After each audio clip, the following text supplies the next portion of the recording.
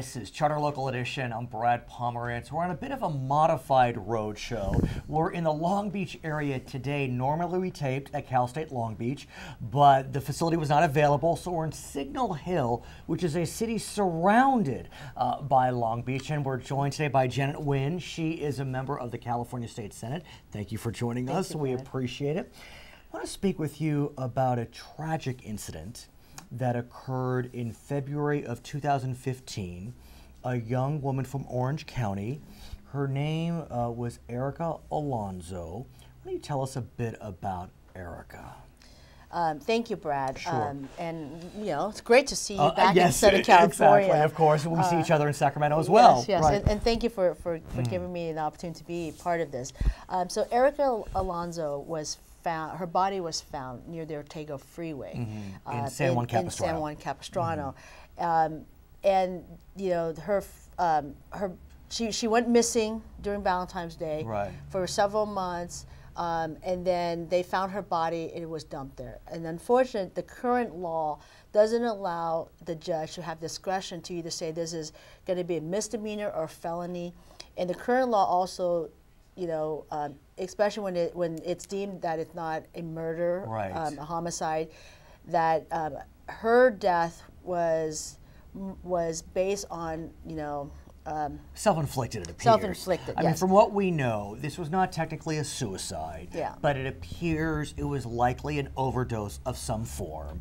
And as I understand it, there was no necessary criminal wrongdoing as it related to her passing, but it was the dumping of the body by some of her friends. Instead of just calling the authorities or calling her family, they found her, she had died, and they just...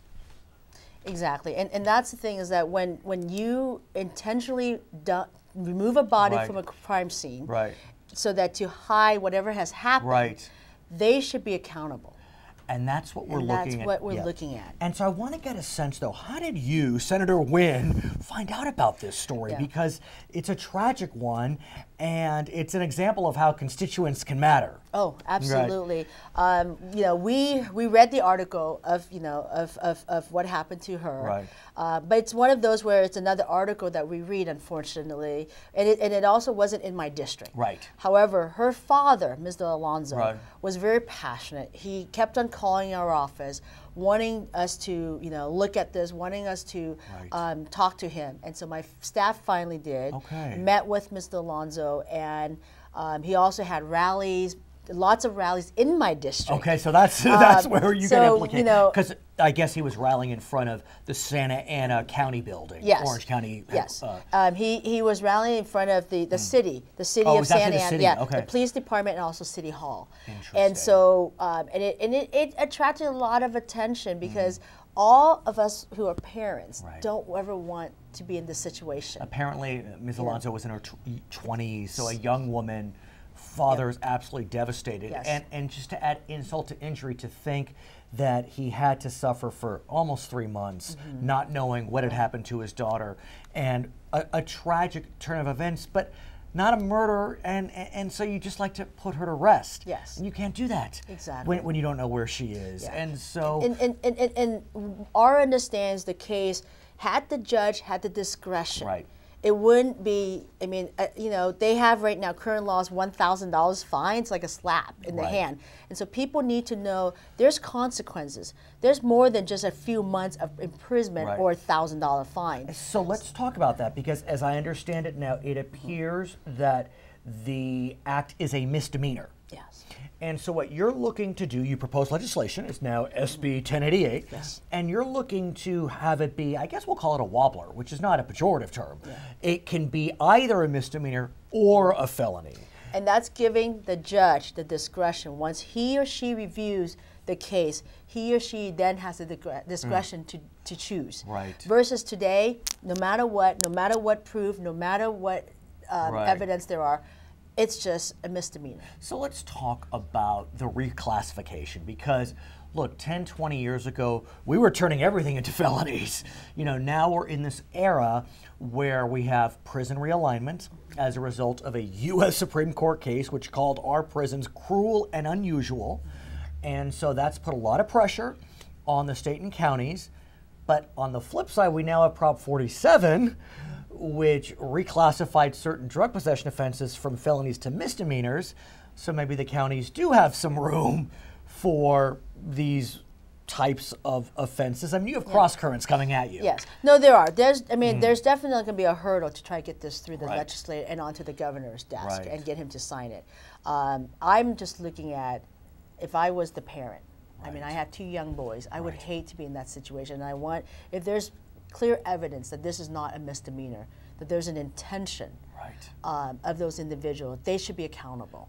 Because if they can do it once, it's okay to do it again, no, I hear you. And so, you know, I think the whole prison realignment was a mistake. I think allowing people, you know, Prop 47 to be released early.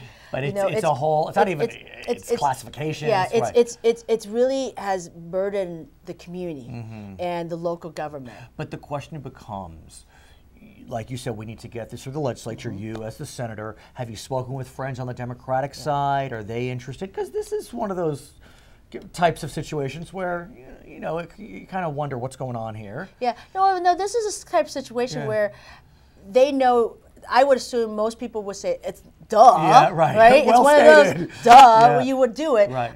But under the circumstances where we are lessening a lot of the crimes or reclassifying them, whatever word you want to use, they might have to think twice. We definitely have reached across the aisle. And so we're waiting. It will be going before, you know, several of the committees before it can even get onto the Senate floor. Do you know if Mr. Alonzo will testify? We don't yet. Because that would be powerful. Yes, no, it would be extremely powerful. We definitely know that since the bill was introduced, the website, the family created and on Facebook has got a lot of traction. A lot of comments, you know, and they're very positive comments. And a lot say, you know, thank you to the senator. This is the right thing to do, and it's the duh. I like that. That's a new expression for politics. It's kind of the duh factor. The duh moment, exactly.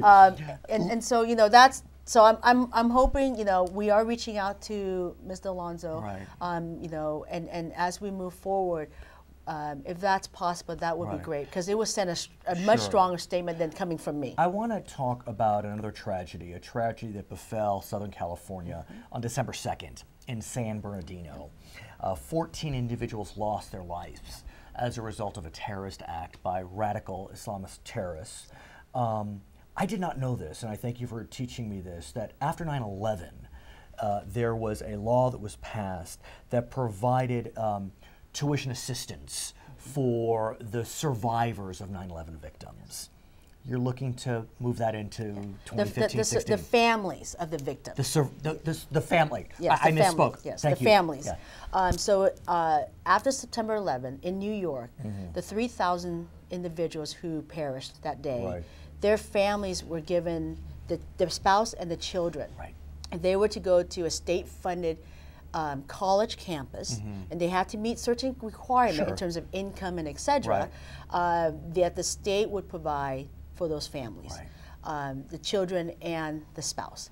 I introduced a bill very similar to New York, is that, you know, there's one family in this tragedy that had like 6 or 7 children, and he was the father who perished was the only one who worked in the household. The mom was, you know, a housewife, and a couple of them are at the age in a few years will be going to college. When you come back, I want to hear about what happens with this bill, because it is something we'd like to track. Her name is Janet Nguyen. She is a member of the California State Senate. We're in Signal Hill today. My name is Brad Pomerance. This is Charter Local Edition.